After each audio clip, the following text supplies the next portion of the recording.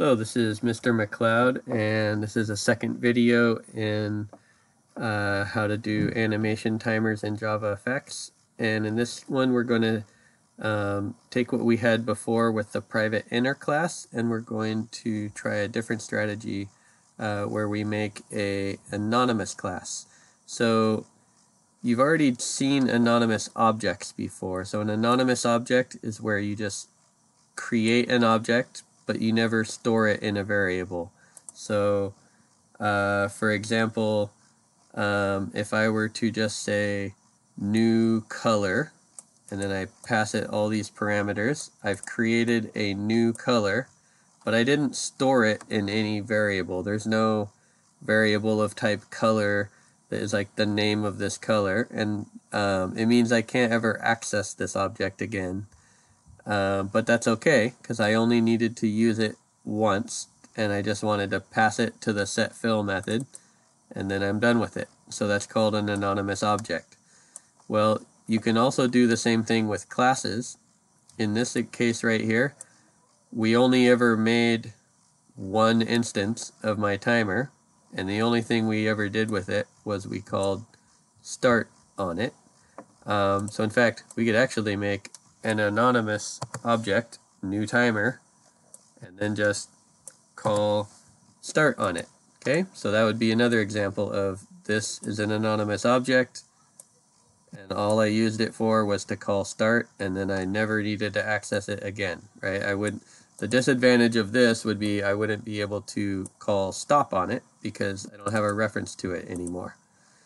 Okay, so I don't actually want it necessarily to be an anonymous object, but I do, what I don't care is that it's called my timer. So with an anonymous object, with an anonymous class, the whole purpose of my timer was to extend AnimationTimer. So I could have actually, back here on this variable, I could have said this is just an AnimationTimer equals a new myTimer, and that would be fine, because a myTimer is a subclass of AnimationTimer, so it counts as an AnimationTimer. But then that just highlights the fact that I don't really care what this name is. If I tried to just make an AnimationTimer like that, then we have the problem that AnimationTimer is abstract.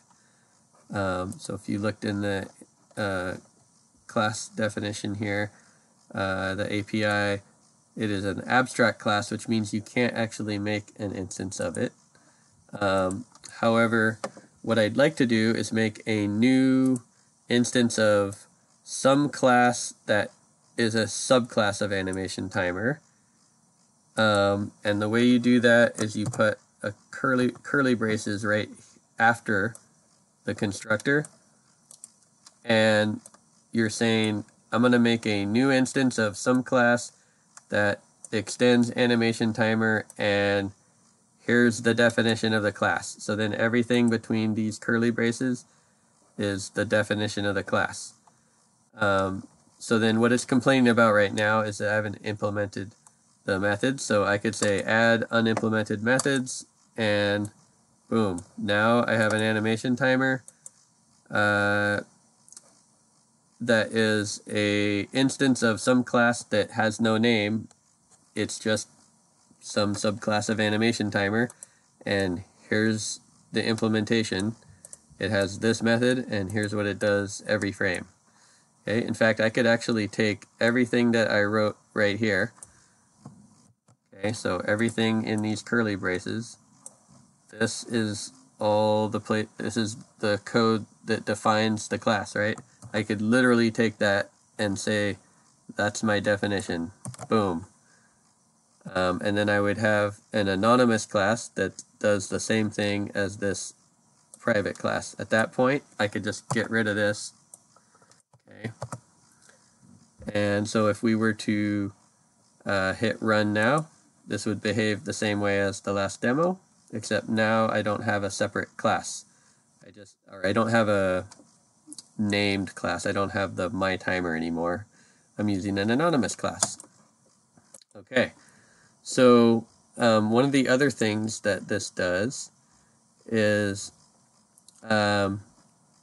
while we could have instance variables, and then we could access those instance variables inside the private inner class, we could also, with an anonymous class, because it's declared inside, it exists inside the method, then I could actually make this a local variable, circle, and then I could still call methods on that circle, and I would have access to it right here.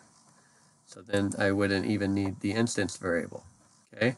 Now there are some downsides that you have to be aware of here, or some pitfalls. One thing I can't do is I can't change what the variable points to. Okay, so if it's a local variable and I'm accessing it inside an anonymous class, I can't just say C equals a new circle, right? If I try to do that, it's going to say that C needs to be either final or effectively final, meaning it never changes what it points to. Doesn't mean I can't change the properties of C, right? I can call methods on the circle and do whatever I want to it. I just can't make it point to a different circle. Okay. Whereas if I were to make this a instance variable like I had before, okay, then that's no longer a problem because it's an instance variable. So I'm able to access it and have both read and write access to it, change what it points to, and that's totally fine.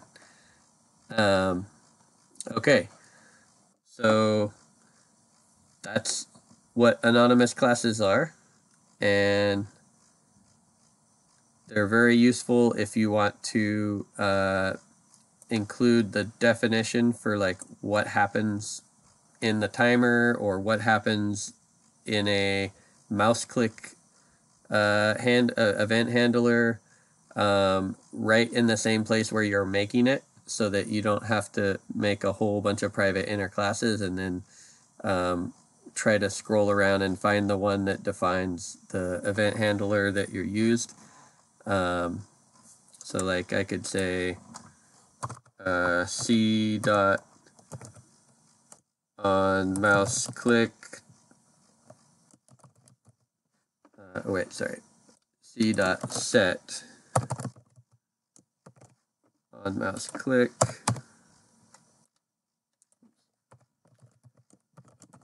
there we go. So if I call the C dot on mouse set on mouse clicked method, this takes a event handler mouse.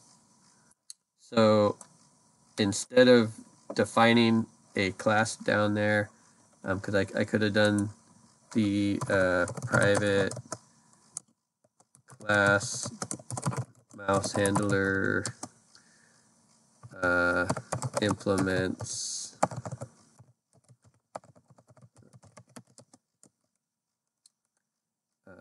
event handler mouse event. So I could have done this, and then I would have to, let's see, import that, add the implemented method. So I could have defined a class down here, but then I would have to have a class for every single mouse handler, right? So like if I wanted different mouse events for different objects, different responses, which is pretty common, I'd end up with a lot of private inner classes, and they would be way down here away from the place where I was creating the object that uses it. So instead, I can just get rid of all this, and I can say I would like, in this case, I'm actually going to use both an anonymous object and an anonymous class. So first, I create a new anonymous object, and that anonymous object will be an instance of some class that is a subclass of event handler mouse event.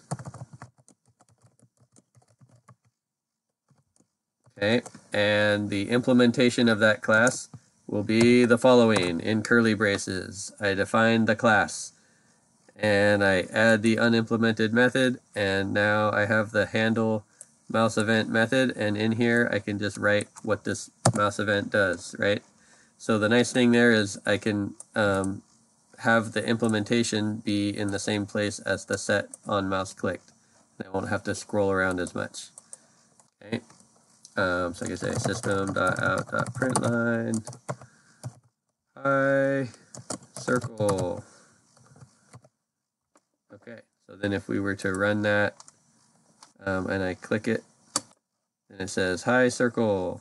Let's open this up a little bit here. So hi circle every time I click it. Okay. So now you know how to use anonymous classes, and maybe you even learned a little bit more about anonymous objects. Enjoy your coding, and I'll see you sometime later in another video.